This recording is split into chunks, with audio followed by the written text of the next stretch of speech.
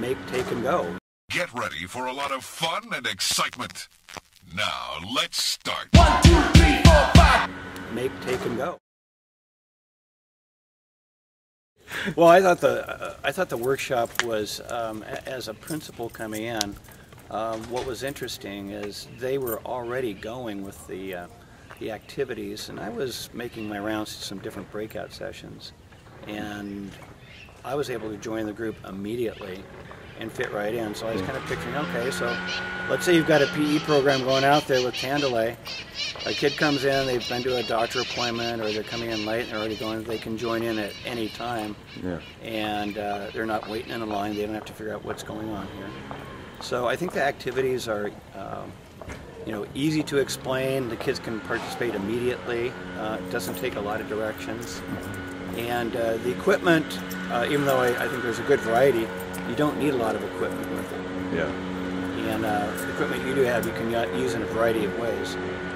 So the workshop to me was invigorating, just like it would be for the kids. It was great.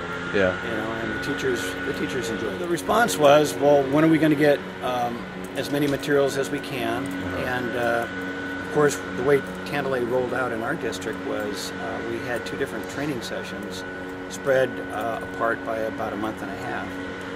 So the teachers actually had to choose to go to Tandalay and make sure they were trained.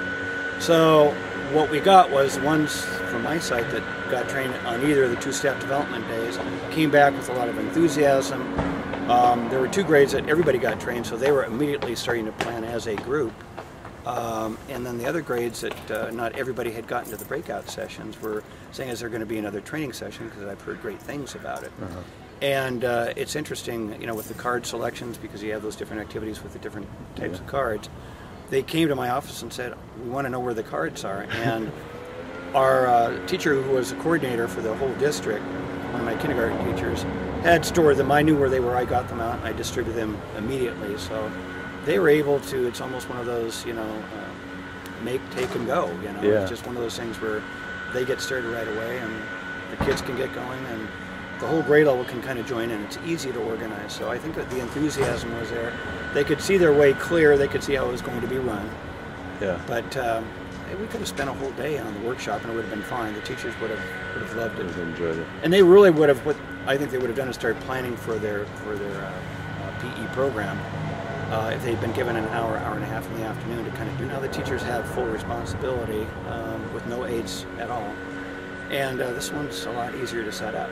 Yeah. So, and we're going to see how it rolls out here. I want to see the variety of the activities starting to take place. The thing that teachers have to understand is just not using the same equipment all the time. You can vary that, and it fits in very nicely with our character counts program, our character education program, and so it blends in really, really well. Make, take, and go. Get ready for a lot of fun and excitement. Now, let's start. 1, 2, 3, 4, 5. Make, take, and go.